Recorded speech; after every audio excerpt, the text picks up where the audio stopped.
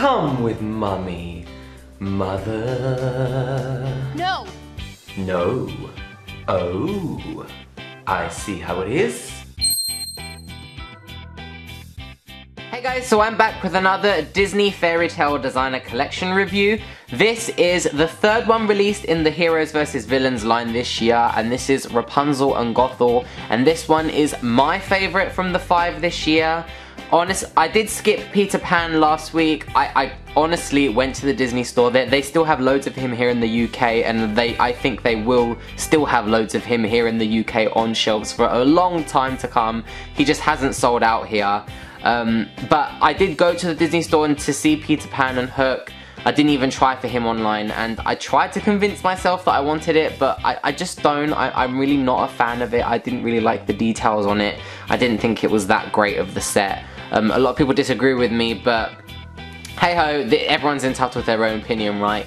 But yeah, this one is my favourite of the line, and not just because Rapunzel is my second favourite princess, but I just love the artwork, I love the dolls. Honestly, this set is absolutely stunning, and I'm really pleased I managed to get it, because Rapunzel, much like Snow, sold out pretty instantly here in the UK. So as usual, every time you buy one of these Disney Fairytale Designer Collection dolls, you always get the free gift bag, as you can see on the left hand side, with all the artwork from the entire range this year. Just for future reference, the next one is Ariel and Ursula, which is out this coming Tuesday, so I'm definitely going to be going for her. But yeah, without further ado, let's start. The box is the exact same layout as the other Fairytale Designer Collections. It's like in the square box with the plastic casing. Let's take a look at Rapunzel's box. It's got the artwork of Rapunzel and Gothel right at the front, and like I said in my Snow White video, I think this is the best artwork. I think it captures the relationship between Rapunzel and Gothel perfectly. It's got that motherly daughter thing going on, but Gothel's still got a sinister face, and she's holding her prized possession of Rapunzel, her hair. I just think it's stunning. Rapunzel looks gorgeous. I love the take on the dress. They didn't just do like a random purple dress. It's got the normal plaque at the bottom which says Rapunzel and Mother Gothel, and it has the like filigree not embroidery, but casing at the bottom. When you turn it to the side, it's got Mother Gothel by herself, and she's enlarged so you can see her much better. I think Gothel in this artwork is stunning. Gothel is a top villain of mine. I love her to bits. And I just think this captures her perfectly. It's her classic outfit with the hood. She's holding the hair. I mean, what more could you want? As you turn it around, it's got the same as the other one, so it's got a little bit about the relationship between the two. The film, it's got some extra details that they point out right there, like her hair, her embroidery on her chest, blah blah blah. It's got all the usual stuff at the bottom. With the price, these do retail for £100.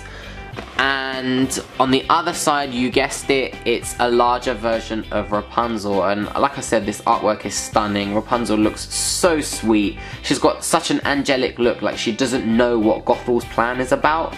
It's just such an innocent look for her. I love the outfit, and it's a stunning, this is my favourite set, hands down. I'm hoping I'm going to be able to capture this without a lot of glare, because I'm not going to I can't really take the plastic off easily to show you guys the dolls, but I'll do my best. I honestly think the way these dolls are positioned in the box are perfect. It more or less is the exact same spitting image of the artwork itself. I just think they've mirrored it so perfectly. I was pretty lucky when I picked mine up in the store. I got to choose from quite a few of them. There were a few Rapunzels with really flat hair, there were a few Gothels with hair all over the place, a few Rapunzels with glue stains on her dress, but I managed to pick a pretty perfect one, and I'm pretty happy about that.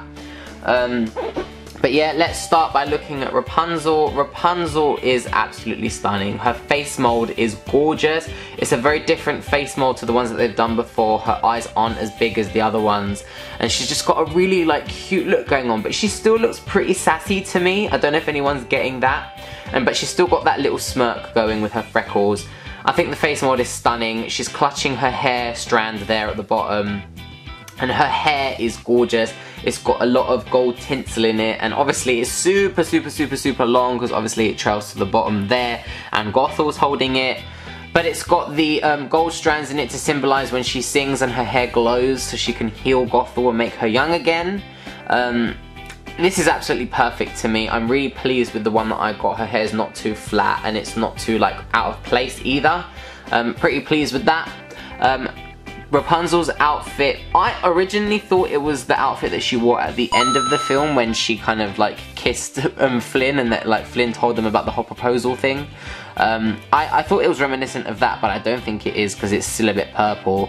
But it's got the traditional puff shoulders that Rapunzel has. It's like embroidered with a lot of gold embroidery and a lot of topaz gems. If you can see that there, let me just get that to focus for you. There we go, her normal puff shoulders. It's got a nice like raised like white bumpy lace that does the neckline, which I think is really gorgeous. It's a nice little touch. The embroidery, the gold embroidery, is a lot of like vining. No, the sun shape that that is like the official like shape of the kingdom, Rapunzel's kingdom. And then at the bottom of her skirt, it is like a really gorgeous like burgundy purple colour. But this is a lot of flowering, so obviously it's symbolising the magic golden flower. And you can see it clearly there. There's the magic golden flower, but it is in a lot more of the dress. It's a lot more vining, it's a lot of foliage, and it's all embroidered onto the dress. It's not printing, it's literally gold embroidery. And it's got a lot of topaz crystals on there. The lace is like a really gorgeous like royal gold lacing that's like the bottom trim of the dress. And Rapunzel is barefoot, if you can see there, she is barefoot, which is perfect.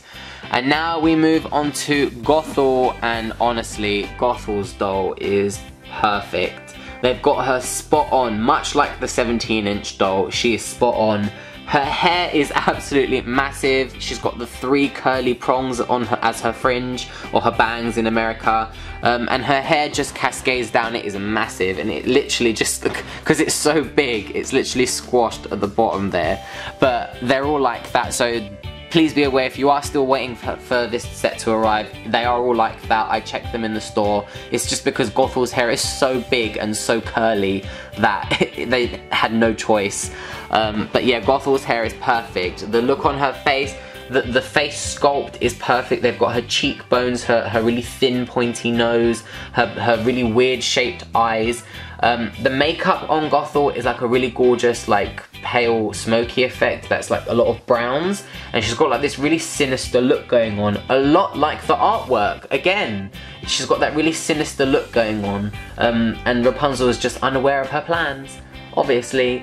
As you go down, it's got her traditional like red outfit, but to make it designer worthy, they've added a lot of gold embroidery onto the neckline, to the collars, or the cuffs, and they've added a lot of embroidery to her belt as well, with like a metal gold loop to hand string it together. The belt goes all the way down there. And then she's also got her dagger, if you can see that, the little dagger that she takes to try and kill Flynn. Sinister.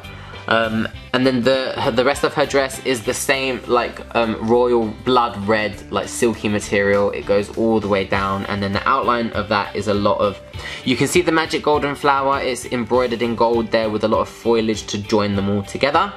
And Gothel is obviously wearing her traditional cape. It is clasped together there with like a nice clasp around her neck.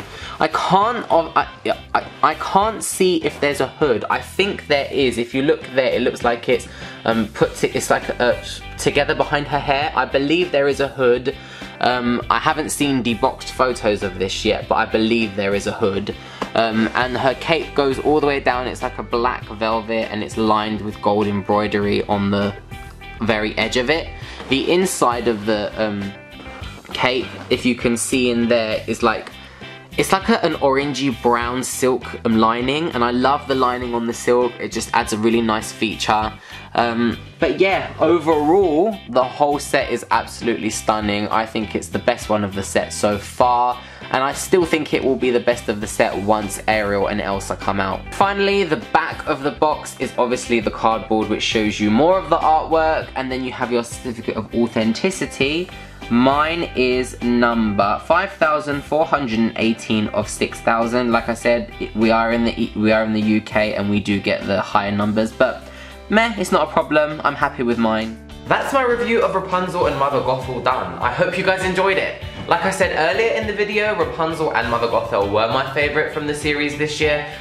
What's your favourite of the season? I know we haven't seen them all, and I know Ariel and Ursula are coming on Tuesday, and I will be getting those. I hope I can get them anyway, and I will have a review of those up for you as well. But yeah, stay tuned for that, and I will see you guys in my next video. Bye!